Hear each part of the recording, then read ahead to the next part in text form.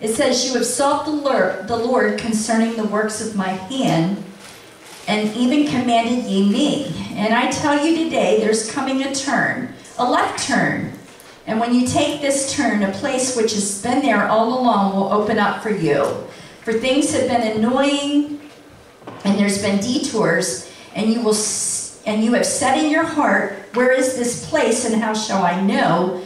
And the Lord says, by the Spirit of truth. For you have said in your heart, it's not always a yes, or a no that I hear, or even a voice behind me saying, this is the way, walk in it. But you will know and understand and even teach, I heard teach, in a greater level from this hard left that you will make in the coming new year. Be at peace and know that I'm on the throne.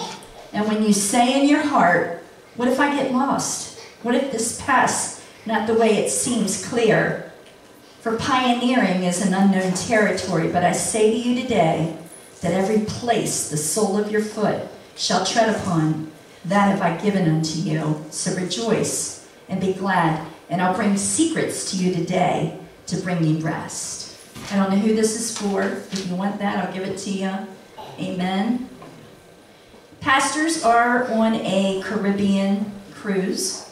They were in Cayman yesterday. I woke up to an alarming text. The motor broke on the boat. Pray, Karen. I said, oh boy, Beth, we gotta pray. She said, I don't want to go out to sea and the motor be malfunctioned again. So we went to prayer, didn't we? And we prayed. And they couldn't get off the boat, and they were close to Cayman though, so they weren't at sea.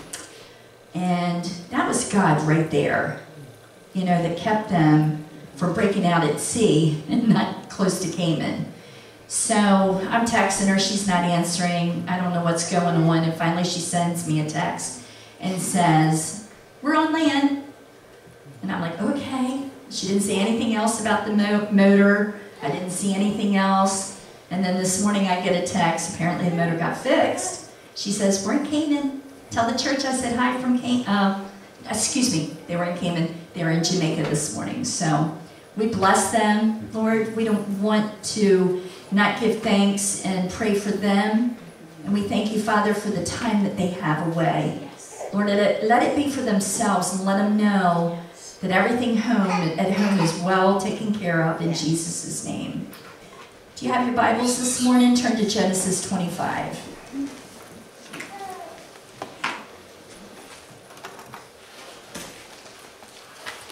I hope I can do this right. Anybody hear this tune before?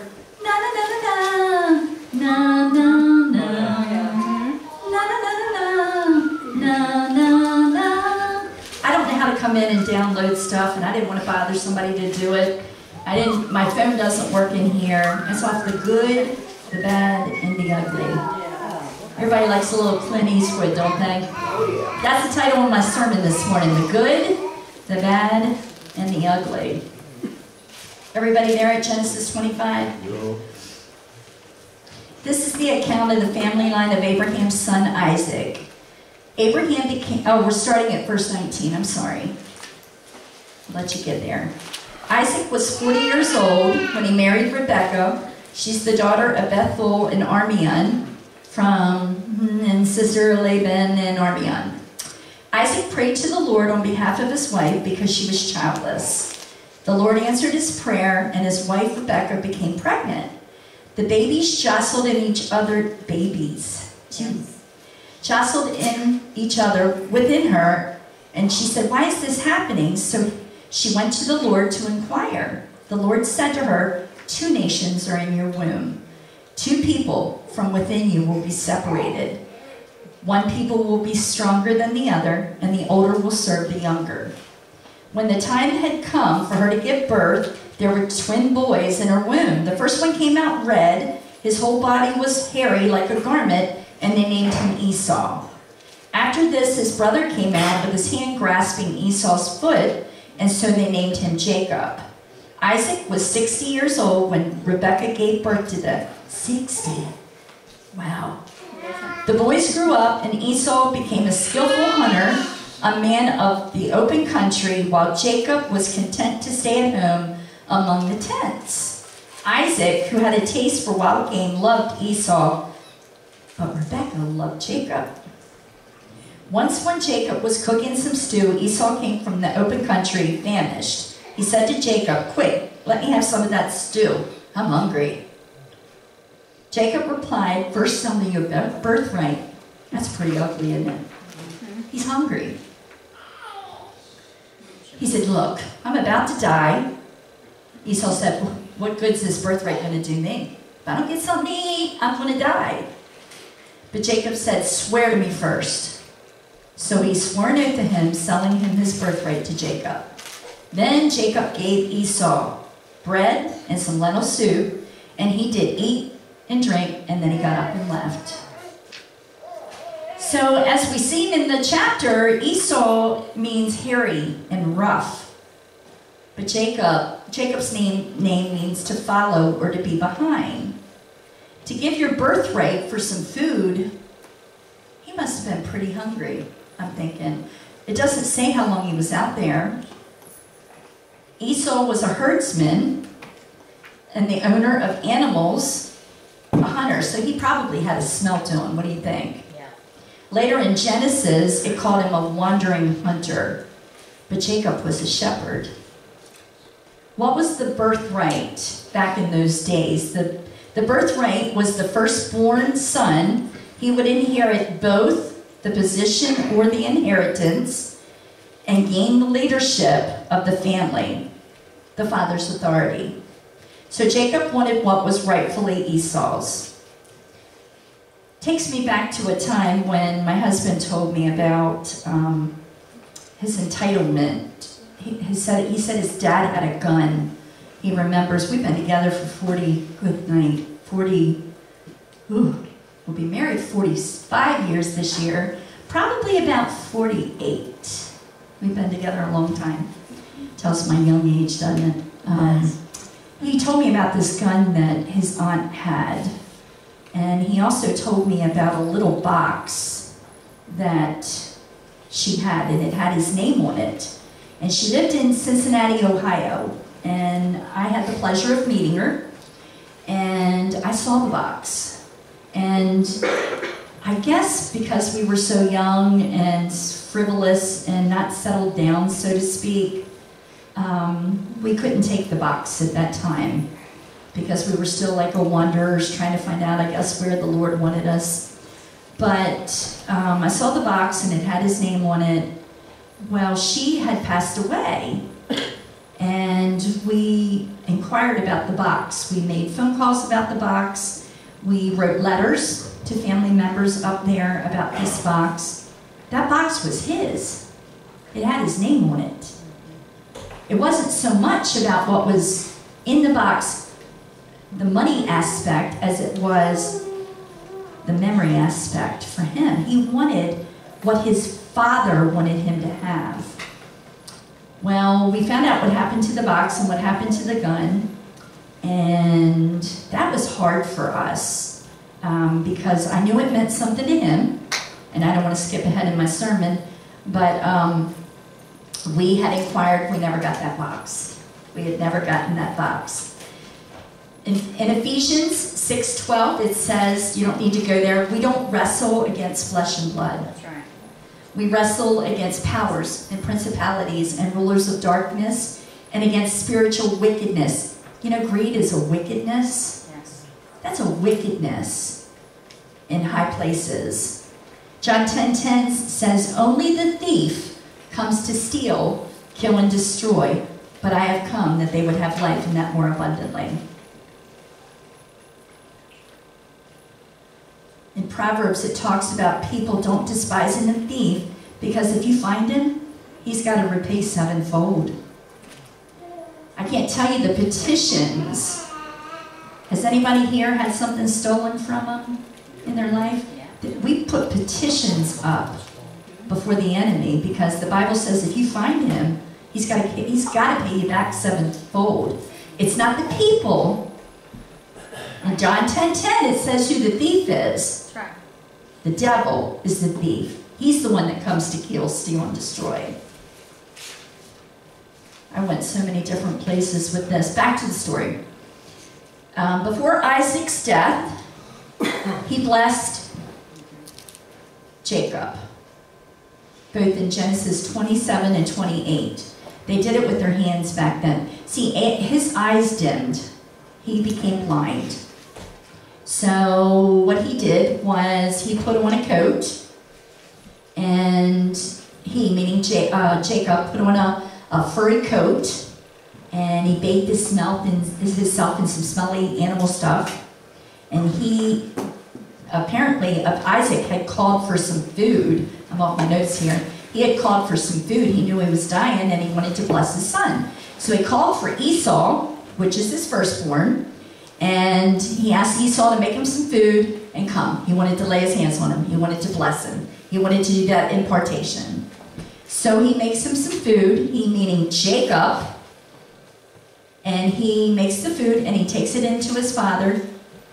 Isaac can't see him. He lays his hand on him and he blesses him. He blesses the wrong boy. Well, once that blessing is pronounced, it can't be taken back. It's almost like a natural will, last will and testament that we have here. Beth and I talked about this over and over. Powers of attorney, medical directives, and last will and testaments are all documents that we need to have while we're living, because they tell where we want our last, what our wishes are. Well, that's what this blessing was that Isaac's imparting to who he thought was Esau. I thought that was kind of ugly. He betrayed his father in that aspect, I think. And it made me ask in my heart, why in the world didn't he take back, once he found out who the blessing was imparted to, why couldn't he take it back? And as I don't want to repeat myself, but this is important. When you pronounce something, the Bible says death and life are in the power of the tongue, and they that love it will eat the fruit thereof. There's power in your words. Even back in the very Old Testament, when they pronounced the blessing on someone, that's something that they couldn't revoke, so to speak. Today, like I said, we have that last will and testament. Esau's name meant hairy. He was the firstborn of the twins, born to Rebekah, and he was named because he was hairy, of course. They struggled in the womb, as we had read. Esau was a hunter, and when he came home from hunting, his brother made him some soup and sold the birthright. And I'm repeating myself, so I don't want to do that. Jacob, who was a bondsman, he was the second born of Rebekah to come into this world holding his foot. Rebekah talked about favoring him. I ain't going to ask you to raise your hands, but I think that's kind of ugly too. A mama favoring one of her children over the other. I mean, one might do something that you like a little bit more, but I don't know. I just didn't like that. I guess that's why I kind of named my sermon after this. Years later, Jacob has a wife, and the word when he was spared Esau, he saw, later on they grew up, Jacob got married, Esau is off doing his thing. He sees Esau coming and he's scared. He's afraid revenge is coming. So he sends him some gifts. And he says, I don't want your wealth. I don't want your wealth. I don't want your gifts. He says, I want to forgive you.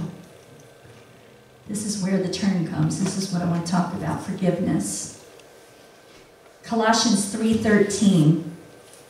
Bear ye one another's burden and fulfill the law of Christ. Forgive anyone if they have grievance against you. Matthew 6:14. But if you forgive men their trespasses, your heavenly Father will also forgive you. But if you don't forgive, you can't be forgiven. Let's look at Luke 23, please. This is kind of long. It's the story of Jesus. I'm going to fast forward because I'm not going to read this whole thing. Go to Luke 23, and I'll tell you where to start. Anyway, they were looking at Jesus, and they were trying to find something in him. They wanted to hang him, and the people were like, I think it was once a year they could release one of the prisoners, and the people would do with them what they wanted. Well, Herod and Pilate wanted to release Jesus. They didn't want to be part. They knew there was something special about him. But the people said, no, we want Barnabas. Give us Barnabas. We want you to crucify him. But they couldn't find anything wrong with them. Let's go to verse 20. Are you there? Yeah. Wanting to release Jesus, Pilate appealed to them again, but they kept shouting, crucify him, crucify him. For the third time he spoke to them, why? What crime has this man committed? I have found in him no grounds for the death penalty. Therefore, I will have him punished and release him. But with loud shouts, they insistently demanded that he be crucified, and their shouts prevailed so that Pilate decided to grant their demand. He released the man who had been thrown into prison for insurrection and murder, that's Barnabas, the one that they had asked for, and surrendered Jesus to their will. And as the soldiers led him away, they seized Simeon and Cyrene, who were on their way from the country, and put the cross on him that made him carry it behind Jesus. A large number of people followed him, including women who mourned and wailed. Jesus turned and said to them, daughters of Jerusalem, don't weep for me. Weep for your children, for the time will come when you will say, blessed are the childless women, the wombs that never bore, and the breasts that never nursed. Then they will say to the mountains, fall on us, and to the hills, cover us. For if you people do these things when the tree is green, that will happen when it's dry. 2 other men, both criminals, were also led out to him to be executed. When they came to the place called Skull, they crucified him there along with the criminals. He hung with criminals. He was put in a place with criminals, the King of Kings and the Lord of Lords. One on his right and the other on his left. And Jesus said, Father, forgive them, for they don't know what they're doing. They divided up his clothes, and they cast lots. Mark 11:26 says, if you don't forgive, neither will men forgive you, which is in heaven, your trespasses. My husband told me of a time that he was, I asked him his age, he said he was about 16. He come from a poor family. There was 13 of them. 13. He was the oldest. He was the firstborn. And he had a grandmother. And she had a car. All he knew was if he read a book, he could work on it. I am a blessed woman for that reason alone. He can fix anything. So he picked up some manuals and he started reading them about cars because he knew that if he couldn't fix the cars, he was going to have to walk. And who enjoys walking when you can ride?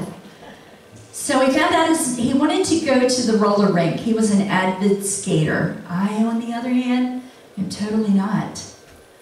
He would push me around the roller rink only to, at 15 years old, hear me squeal and fight to stay up on my skates. I stunk. But he would skate backwards and do all that fancy dancing. Well, every Friday, Saturday, and I'm probably during the week, I'm probably not quoting it correctly, but I know Friday, Saturday, and Sunday, he was there. And he found ways to make means at 16 to go. Because, see, when he was young, he had to, I think, what were you, 16 when your dad died? He was younger than that. He had to quit school. And he had to work on the farm. I'm telling a lot on my husband. I asked him if I could, and he said yes. Okay. He said I could. I would never. And this isn't anything to make him look bad by any means, because he's a great man. Anyway, he had to quit school. He had to, because they worked on a farm. His father worked on a farm. So he had to work on the farm to keep the rent for the family and milk the cows, and that paid for the rent. And I think he told me they got a gallon of milk a day, and I think he told me they got a little bit of money, which he gave to his mother, so she could buy food. In fact, he said one time that if they didn't have a cow, they would have went hungry. I didn't know that kind of life. We were two totally different worlds that came together. But he had a grandmother. I just threw that in there. Had a grandmother who had a car that was broke down. He didn't want to walk to the roller rink. It was probably cold, but they lived many miles away. And she said, if you come and you fix my transmission in my car, I'll let you take my car to the roller rink tonight. And he said, okay. So he packed up his toolbox and hitchhiked to her house and went and fixed the car and went home and took a shower, hitchhiked back home. He couldn't take the car, went back home, took a shower, and hitchhiked back over to get the car. When he got back there, she said, you can't take it. And he said, but you promised me. And she said, you can't take it. If you take it, I'm going to call the police on you. You can't take the car. Well, see, think about this. He was 17. He's a motorhead. When I met him, this was after this, fast forwarding, he had about 20 cars, ranging from Valiants to Judges to you name it. He had every classic car, and every one of them ran. But back then, he didn't have those cars. He was only 16. So anyway, there came a time in our life where, you know, how you sit and you tell stories about your childhood to one another, and she's not here no more to say, I'm sorry. So there were times that I looked at him and I said, I'm sorry. I'm sorry that happened to you. And then there were times in my life that I told him things that happened to me, and the people aren't here anymore to tell me that they were sorry, that he would look at me and say, I'm sorry that happened to you. If I would have been there, I would have protected you. And I'm so sorry. So for those out here within my voice, if things have happened to you and you don't have any contact with people, or they have gone on to be with the Lord or other place, I want to say, I'm sorry for them. It's time to release those things and let them go.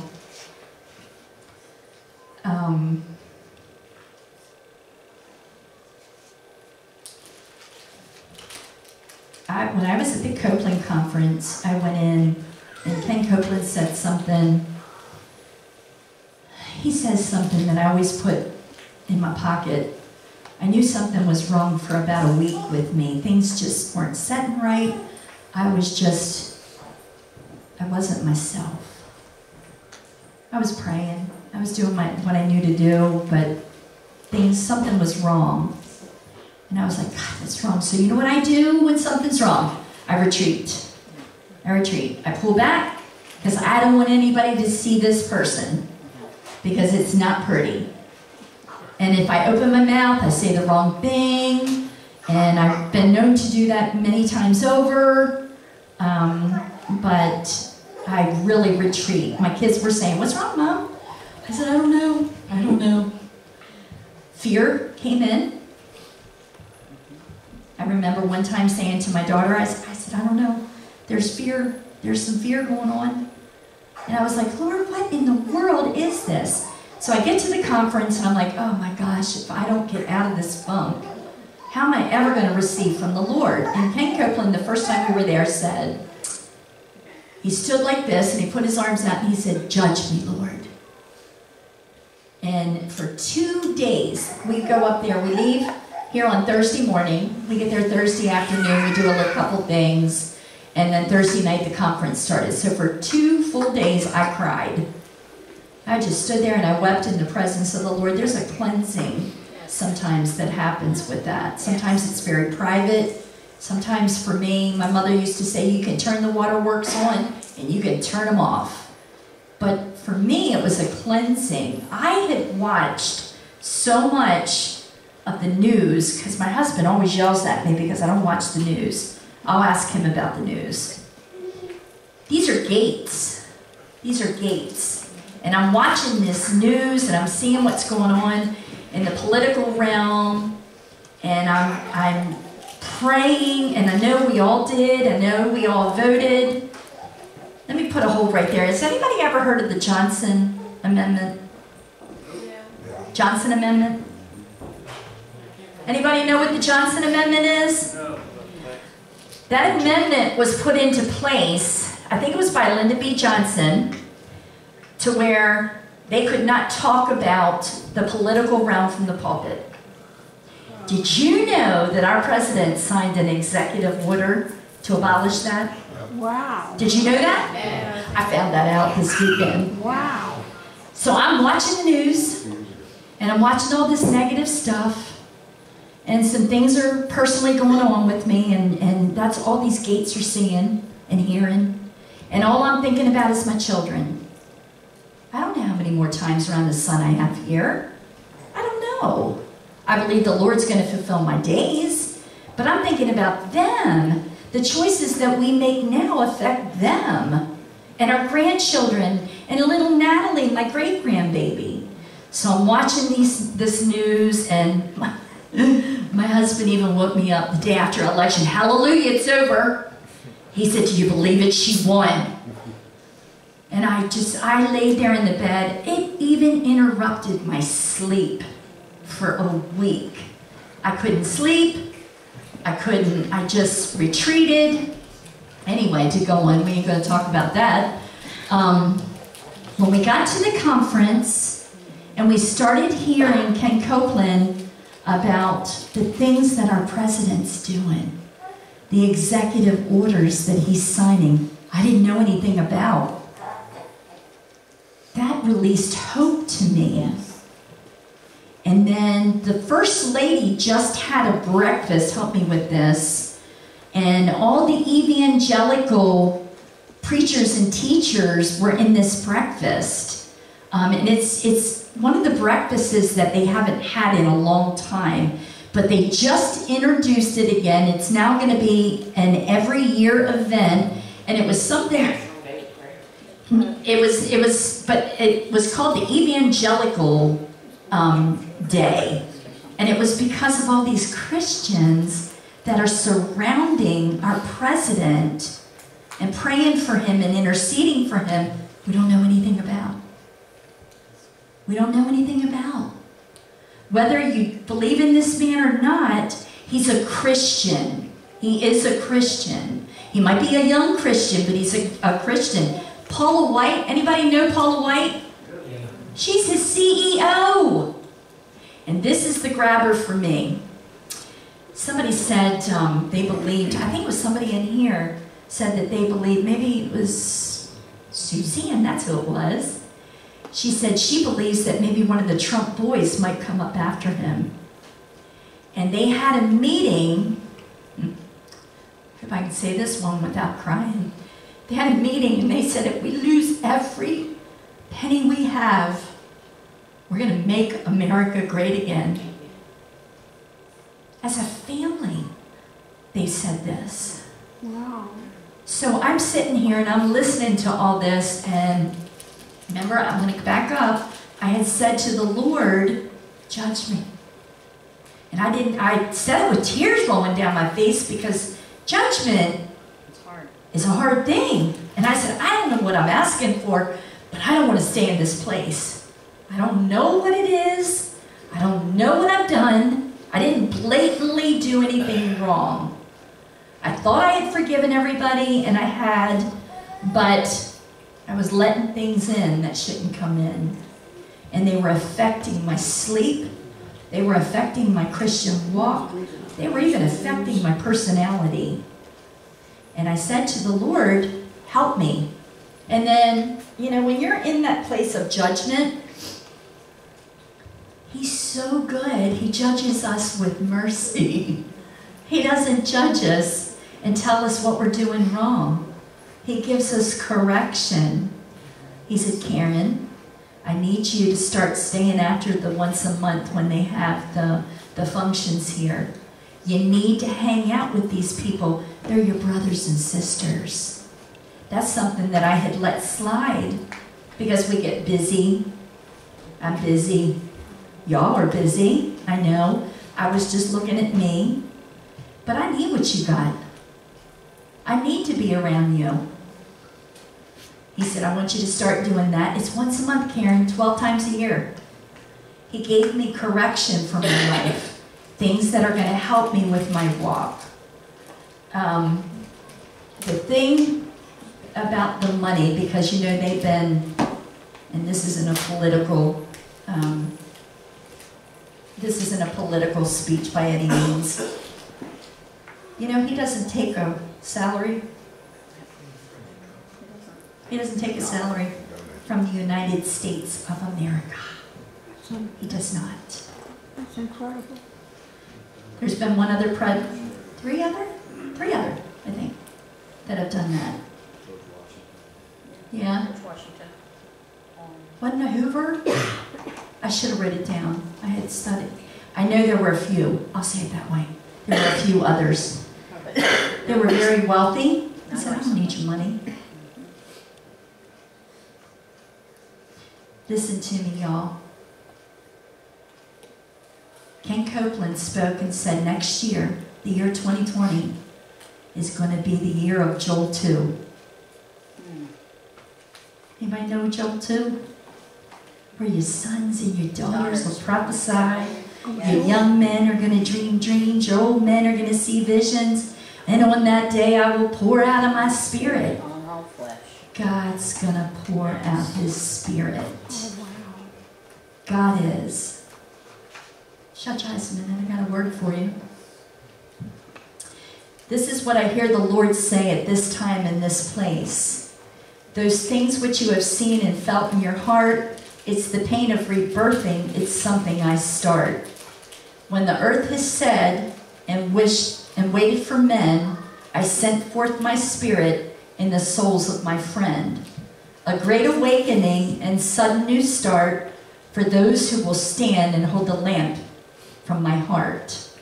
It's a time of surrender, a time for the call, a time to come together to hear what others see on the wall.